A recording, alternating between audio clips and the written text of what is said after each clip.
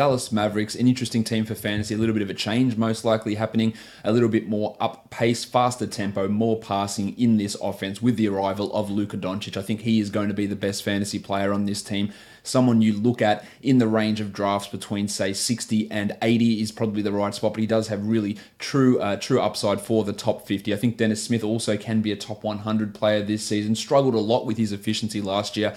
With Doncic around to alleviate some of that ball handling and creation pressure, I think Smith's efficiency takes a step up. But one guy I'd be looking at as a potential bust type player is Harrison Barnes, who's getting way overdrafted. I think he loses some usage. I think he loses rebounds with DeAndre Jordan in town. He's always been a little bit of a one-trick pony in fantasy anyway, being a guy who scores and doesn't do anything else.